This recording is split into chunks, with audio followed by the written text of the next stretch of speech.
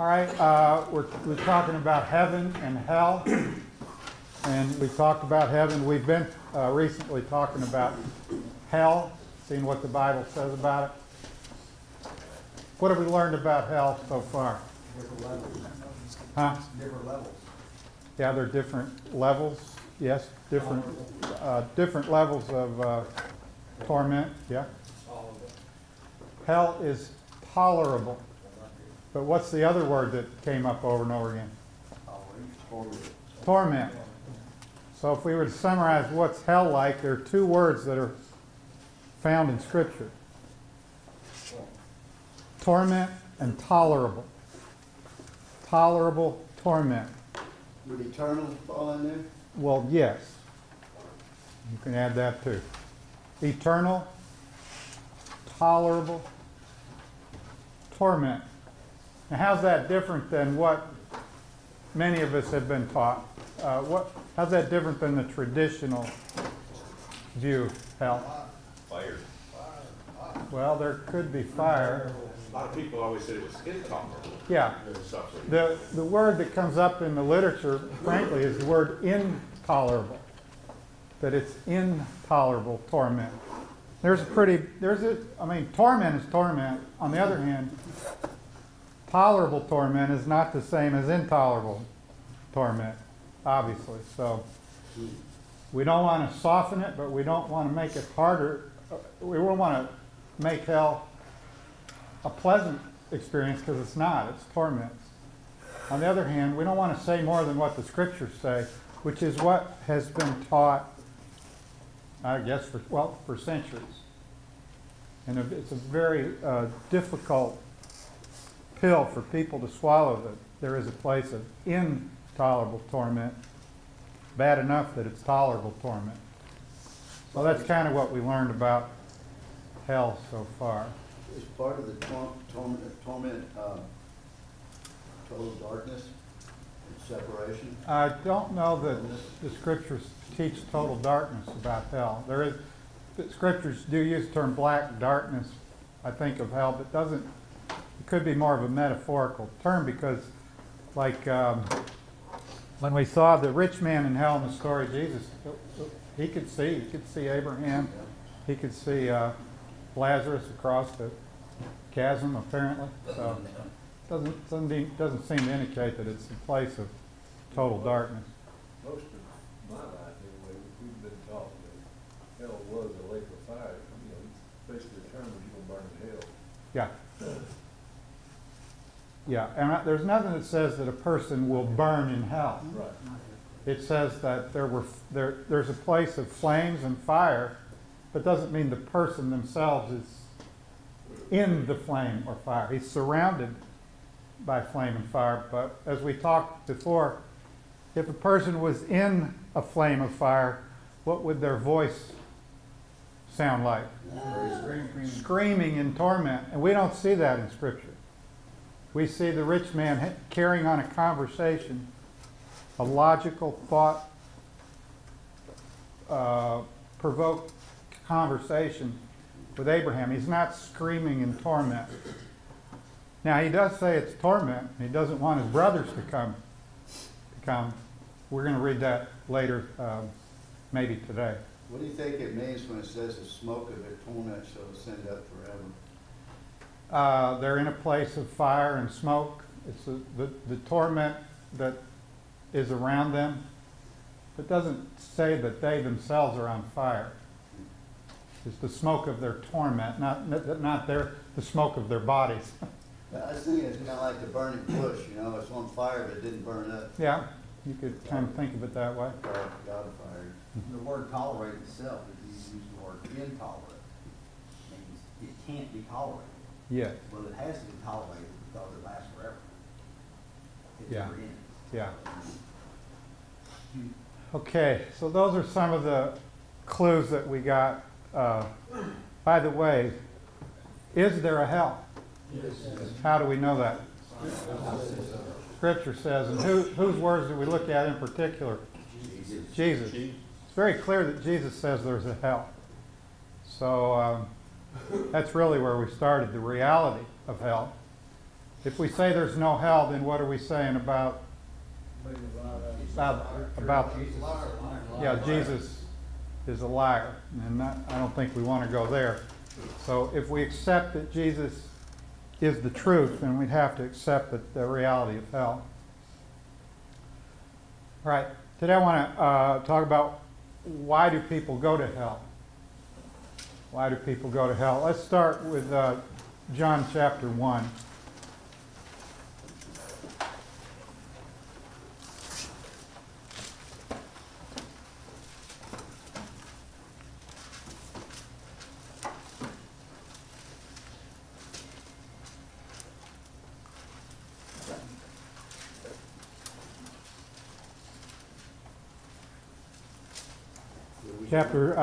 John chapter 1, verse 29.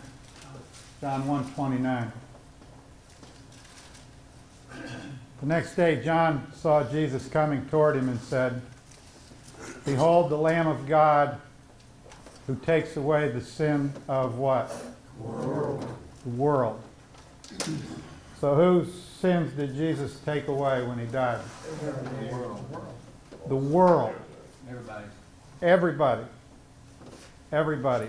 And that means that he paid the penalty for the sins of the world. It doesn't say who takes away the sin of believers. I'm pausing here so we can think about this. It didn't say, "Behold the Lamb of God who takes away the sin of believers." The Lamb of God who takes away the sin of the world. So Jesus took away what I would call the barrier of sin. You know, the Bible says we didn't turn to it. All have sinned and fall short of the glory of God. Romans 3:23. So everybody had sinned and separated from God, but Jesus took away that barrier of sin. So this might be a question that you're not ready for, but I'm going to ask it. Do people go to hell because of their sin? No. Good, you seemed ready for that. And why would you say that? Because Jesus paid for all. Right, he took away the sin of the world. So nobody goes to hell because of their sin. And this, I would say, is the common view, wouldn't you? Yeah. You know, you're in hell because of your sin.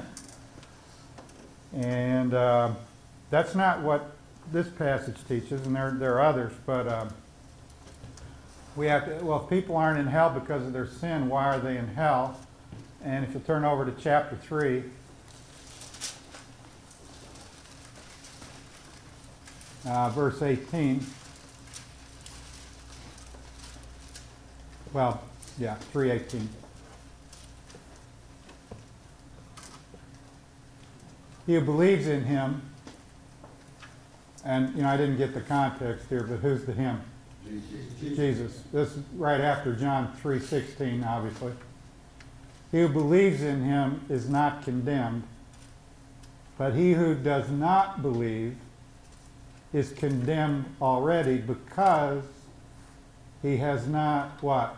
Believed in the name of the only begotten Son of God. So why do people why are people condemned? Yeah, it's not because of their sin, it's because they didn't believe. Jesus took away the barrier of sin. Sin is not the issue. What is the issue? Yeah. Yeah, and I could have said, who is the issue?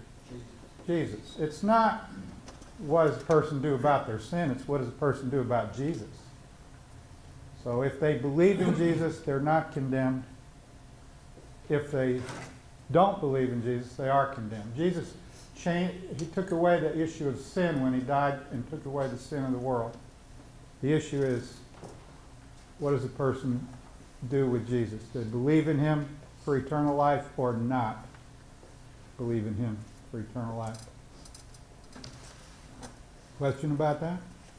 So I guess if people went to hell because of their sin, then even believers would go to hell because we still sin. Yes. So everybody would end up in hell. Everybody would end up in hell if Jesus hadn't died on the cross for our sins. they hadn't taken away the sin of the world. I think even a lot of Christians stumble over this, thinking that the reason a person will go to hell is because of their sin. That's not true. They go to hell because they haven't believed in Jesus for eternal life. Because we're all sinners. We all are deserving of hell. Yeah, but Jesus took away that. That's not the issue. On the other side of that coin, not only did he take away the sin of the world, including our sin, but he gave us his perfect righteousness so we can stand before the throne of God. Absolutely. If we just didn't have any sin, we still wouldn't be perfect. Right. We wouldn't be able to stand before God. So it's two things. Took our sin away and gave us his righteousness. Yeah, that's true. Righteous. Because, and even there, that still underscores that the issue is Jesus. Believe in him for eternal life or not believe in him for eternal life. All right, with that as a background, let's turn to Revelation 20 because this is kind of the, I guess you could say, capstone of this whole issue about hell. There's so much in here. Revelation 20.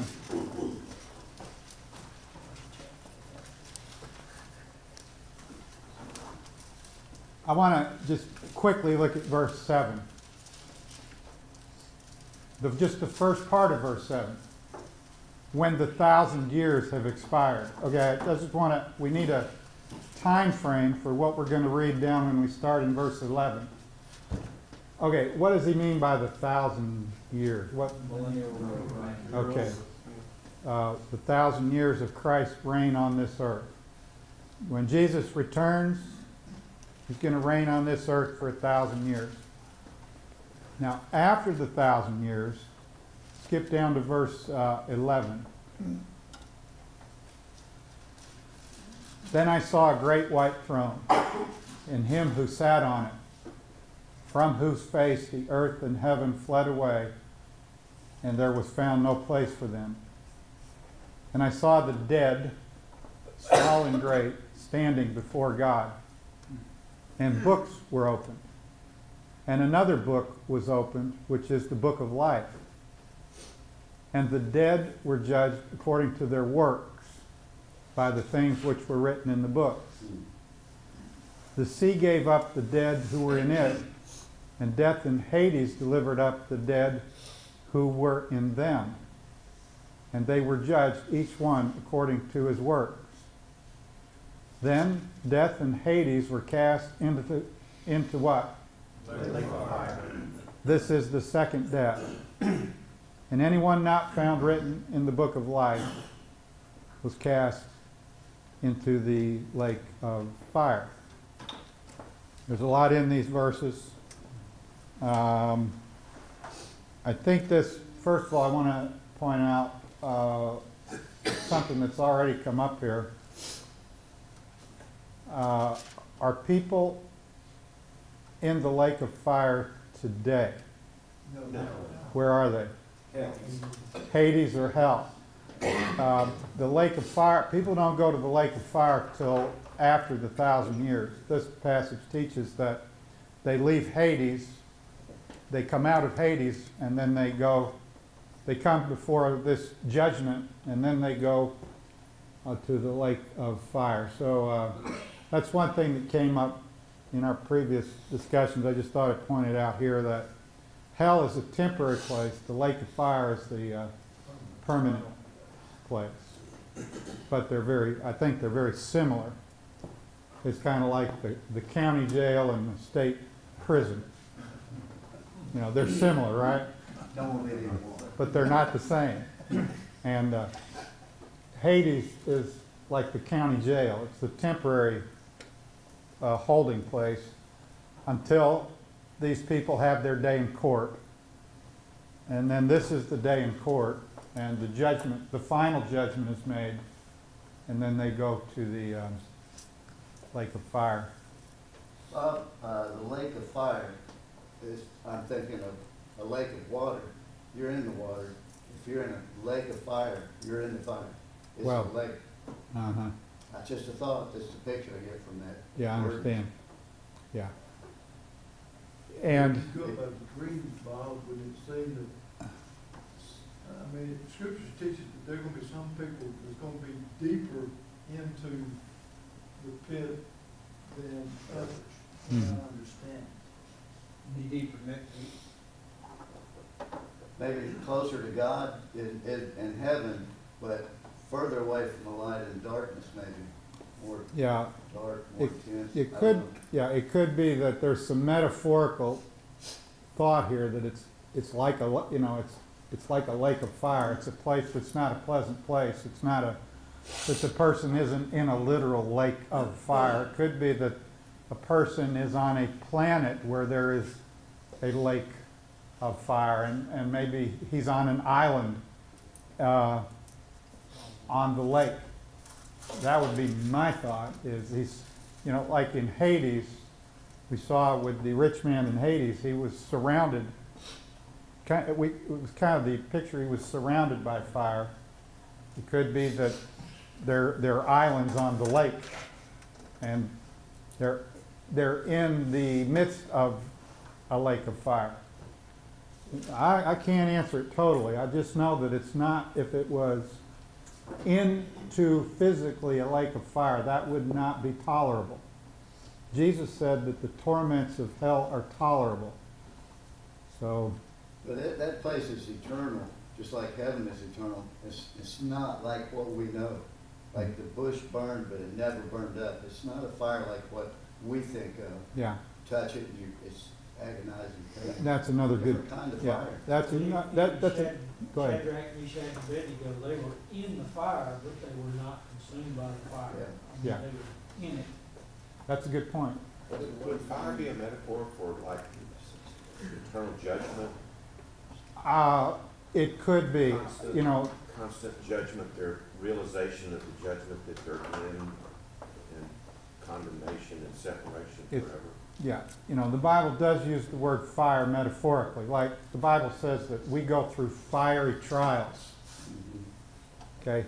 Well, that doesn't mean that we go through literal fire, Right. but it's a metaphorical description of trials. It's very difficult and hard, and troublesome.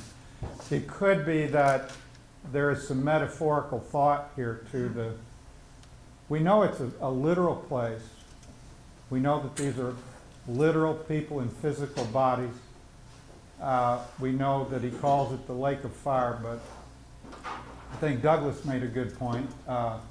Fire is not eternal as we know it. Eventually it burns itself out unless it's got a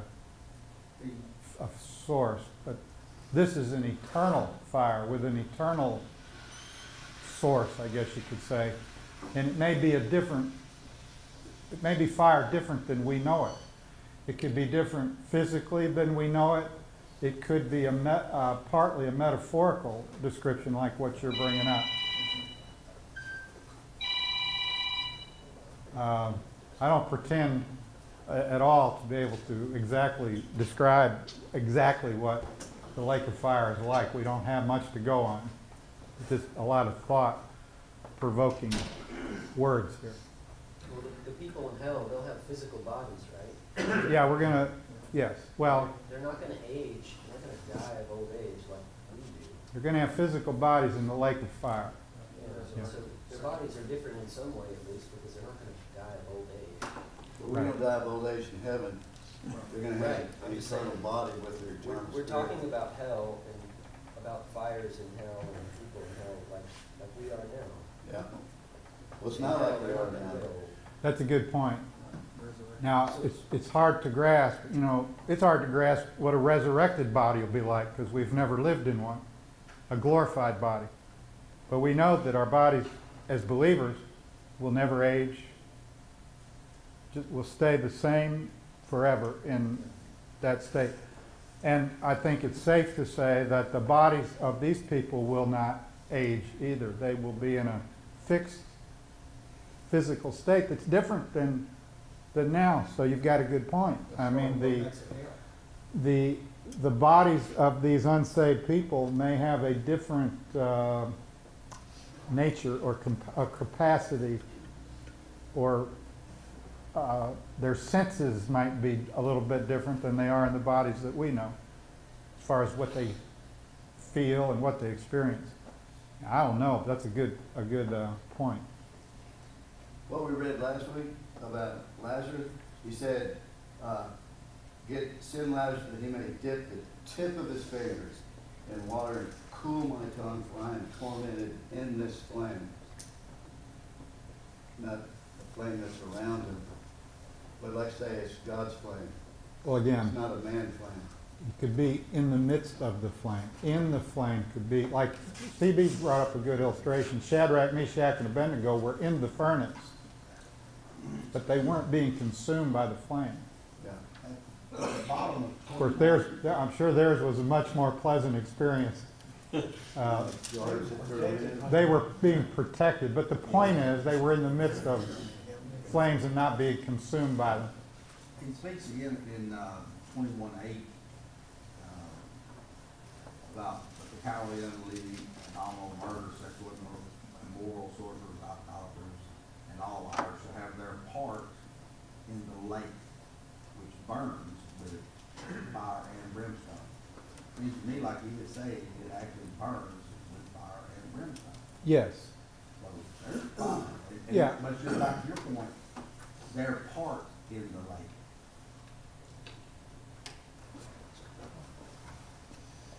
Also have their part. Yes. Which means to me, different parts. If you have their part, that would be their parts.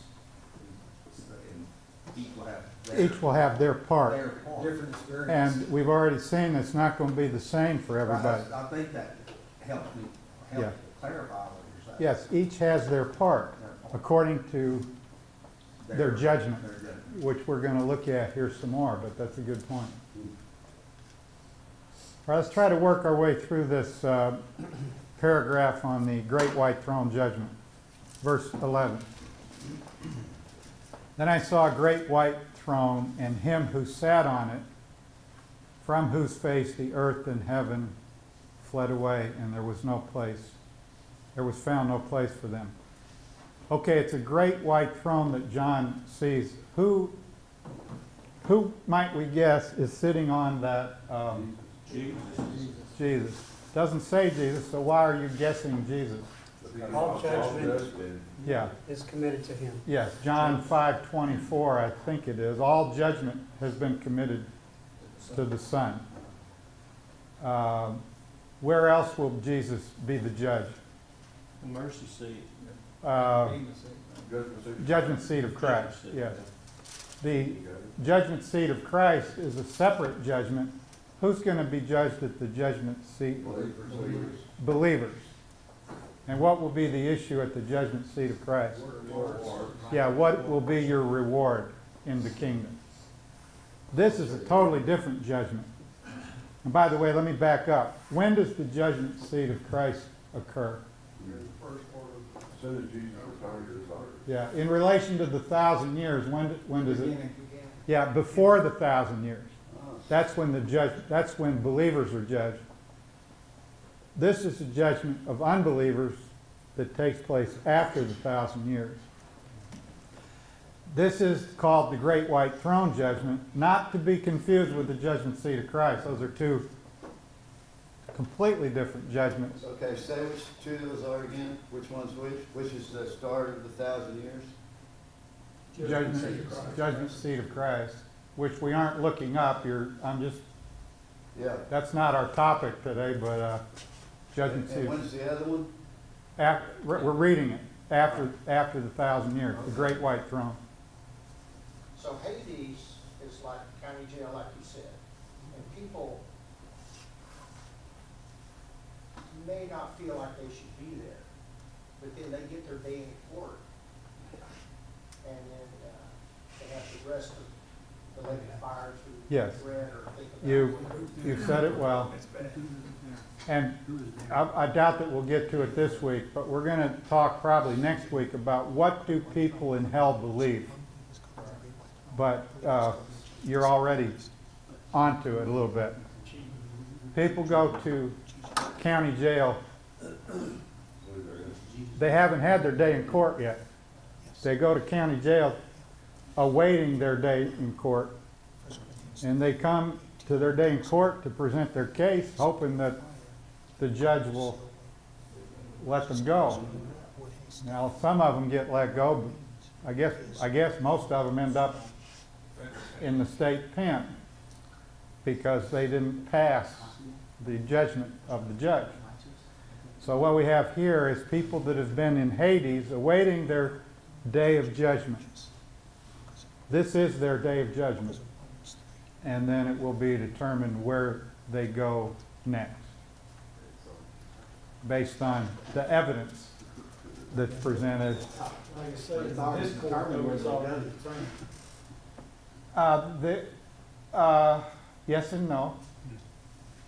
If it was already determined,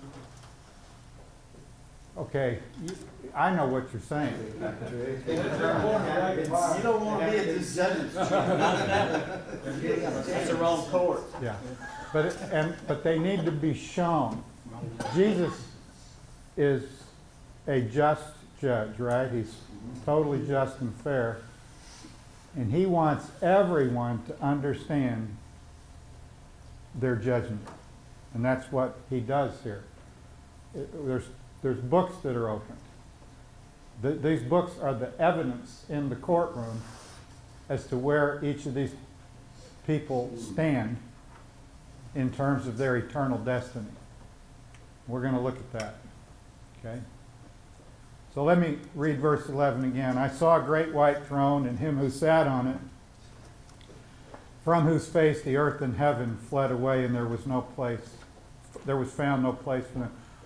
What's that a reference to? The earth and heaven fled away. There was no place found for them. Do you know? Sounds like a flood. Yeah. The new earth is coming if we read ahead.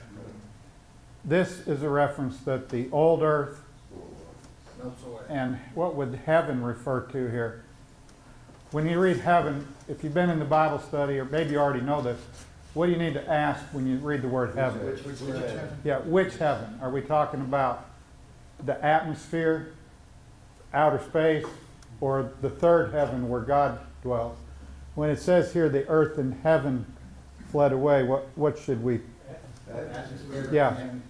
At least the atmosphere, and probably a reference to the second heaven, which is the sun, moon, and stars. Certainly not the third heaven where God dwells. We know that for sure because of what we read in chapter 21. That only have to make sense because it was the height of the new city. Yeah. Because there's, normal people couldn't survive it. Yeah. And lead into the Yeah, and atmosphere. yeah, and I'll add to this. It'd be pretty hard to destroy this earth without destroying the atmosphere as well. I mean, where would that? How could you preserve the atmosphere if there was no earth? So that's what this means. This is the point where this earth and the heavens around it are totally destroyed. When we get to skip ahead. Look at chapter 21, verse 1.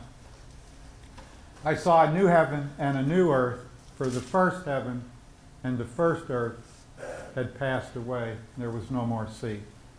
So that underscores what I was saying, or what John wrote. That's what verse 11 refers to. Okay, question or comment about verse 11? Verse 12. And I saw the dead, small and great, standing before God. I want to stop there. Who would the dead? Unbelievers. Spiritually dead? Yes. What clue is there to tell you that they're spiritually dead? Standing. They're standing. So what's that tell you about dead? They're alive, right? Spiritually dead. That has to be spiritually. They're alive. They're standing there before the throne. They're not physically dead, but they are. The only dead that we could use to explain this. They don't have God's life. They're spiritually dead. What would it mean, small and great? Rich and poor. People in their status in this, all history. Exactly. All the great people of history and all the small people of history. They're all there. Douglas. We know when believers get their body back. I mean, because it's the same thing, they've been destroyed, just everything, dust to dust. But at the rapture, the dead in Christ shall rise first, we who are alive shall be caught together. Then our bodies are with our spirit eternally. So when do the unbelievers, dead in Christ, get their bodies? Hang on. I think he'll answer that here shortly. Okay. Next phrase says, and books were opened. And another book was opened, which is the book of life. And the dead were judged according to their works by the things which were written in the books. Okay, so we have here books plural and book singular. It's very important. The distinction between books plural and book singular. What is written in the books plural? The works of whom? Unbelievers. The unbelievers.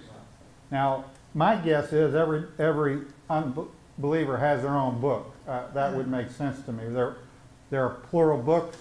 You've got a plurality of people. Probably every unbeliever has his own book of works.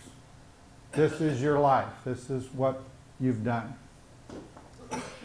And then there's another book, which is the book of life. All right. Then it says, the last part of verse 12, the dead were judged according to their works by the things which were written in the books.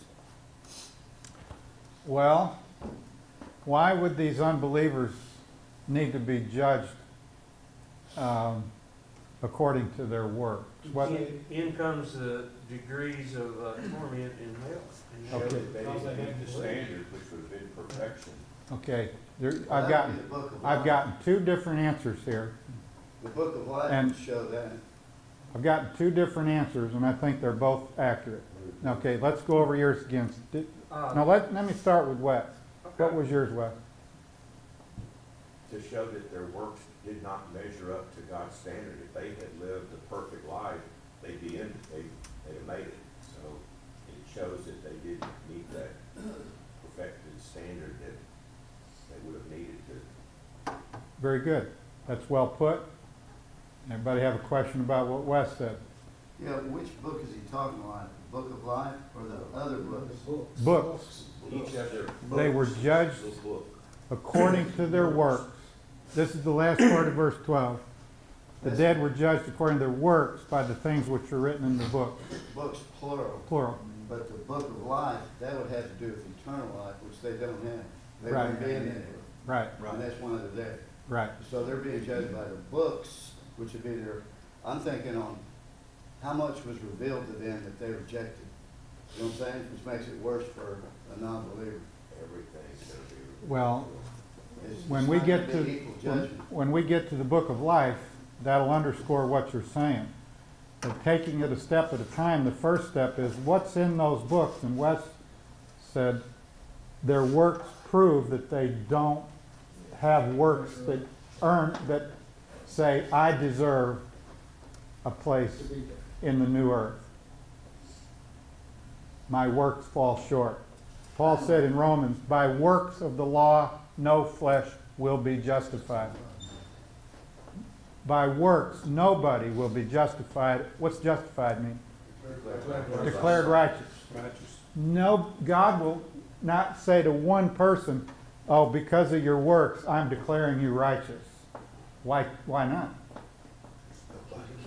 What are, yeah, those works are unrighteous. All people have unrighteous works, including every one of us here in this room. Our works are unrighteous. God can't say, well, I declare you righteous, when the books show I'm not righteous. So that's the first purpose. You know, here, remember, these people have been in county jail. Now they're coming to get their day in court. They don't think they deserve this. A lot of them, some do, but many of them don't think they deserve it. They need their day in court. So the judge says, let's open the book. Let's examine your life. There's specifically, we've all studied before, that there's gonna be a lot of people that know exactly who Jesus is, and they're gonna think they did a bunch of really good things. And one of them just, Yeah. Yeah, look what I did here. And look what we did. I'm not supposed to be here. and he says, Right. depart from me, I never knew you. Yeah. There's been a mistake. Exactly. And they're gonna believe it. They're gonna believe perfectly. All Yeah. my life. Check those And, books. and I'm we're good gonna, enough. we're gonna see that at a later passage, but there will be people at this judgment that will appeal. They will appeal what the judge says. They will say, no, look again. I'm getting ahead of myself here. Stevie, what's the second reason for the book? Well, as you stated in the criminal process, manslaughter and murder one have different consequences. The books I see are all the things that you did during your period of time on this earth, Or didn't. or didn't do. But the severity, that book is going to define the severity of your torment in hell. Exactly. And we saw this in previous week. Jesus said it won't be the same for everybody in hell, right?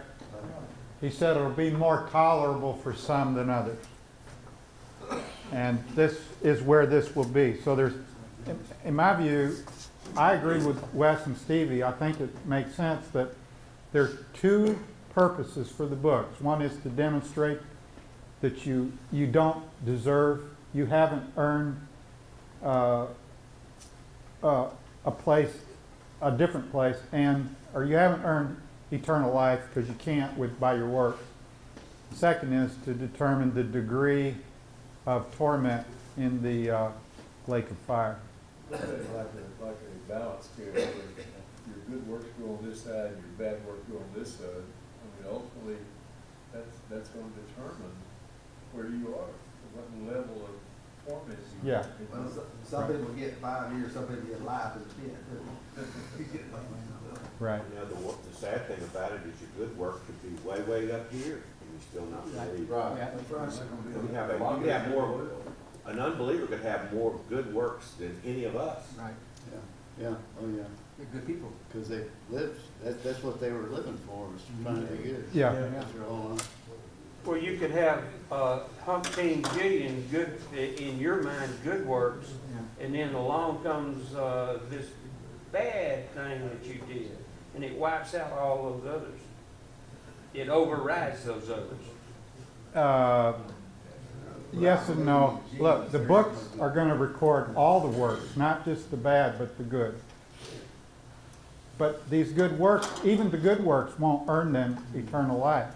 They don't count for you. Well, they count for less tolerable, more tolerable. Yeah. You got to remember, when we stand before Christ, I always say, by the grace of the Lord. Yeah. I'm gonna plead All right, the let's go. Any more questions on verse 12? So we can say that the book of life is a record of where someone will spend eternity, and the other books are a record of the quality of that experience? Yes, you're getting ahead a little, but that's good. Go ahead and say it. I'm not sure everybody heard you. That's a good summary. I'm just wondering if we can say that the book of life is a record of where someone will spend eternity, and then the other books are a record of the quality of that of the experience. Yes. In whatever place here. Isn't there another place where it says they looked in I don't know if it's the book of life, but and their names weren't written in it? So It's is that here. the same book for the righteous and the unrighteous? It's the same book of life? They're not who we are. They're just- Yeah, we're gonna get to that. That's the last verse here, but yes. Let's go to verse 13. The sea gave up the dead who were in it, and death and Hades delivered up the dead who were in them, and they were judged each one according to his works. Okay. Now, what would it mean the sea gave up the dead who were in it? Aquaman. Okay, I heard a couple of different comments. I think it means literally what it says, that the sea, who's been in the sea that's sailor, Pirates, sailors. people that died at sea, and I think there's a reason for bringing this up, but I think there's a reason for the writer, or for John bringing it up. What part of these people has been in the sea? Their physical bodies. Now, when this sailor fell into the sea back 1,000 years before Christ, when he was out in a boat, what's happened to his body in the last 3,000 years? It's I mean, still there, it's still there, it's just looks different. Yeah, the material doesn't go anywhere, it just gets dispersed. The reason this is brought up is because you either died on land or you either died in the water. You either buried on land or. You know, you're in one of those two places. your body's either in dirt or water, right? Now, we might say for those that have been cremated, some of their ashes might have gone up, but eventually, I would guess, I'm not a scientist. Even if you got burned on the beach, some of you went there, some of you went there. Okay, so I think that the sea is brought up here and not the earth to emphasize the fact that whose bodies will be raised? Everybody. And I get asked this question all the time. Well, what happens if you're cremated? Will you still get resurrected? Have you ever heard that? I mean, people ask that. That's a question. Oh, I'm worried about my loved one that got cremated.